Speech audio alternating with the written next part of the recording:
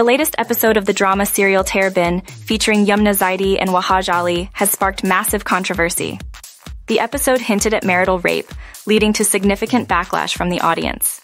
Due to the outrage, the production team edited the scenes. They removed a scene where Haya dictated Mirab to leave the house and portrayed the consummation of marriage as consensual instead of marital rape. Despite the edits, fans are not convinced.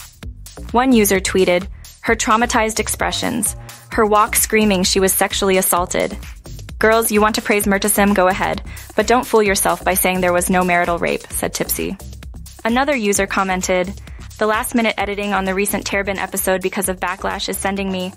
The voiceover didn't match with the scenes. Who acts like that because of consensual sex?" said Decibati. The controversy continues to fuel heated discussions online, with fans divided over the show's direction.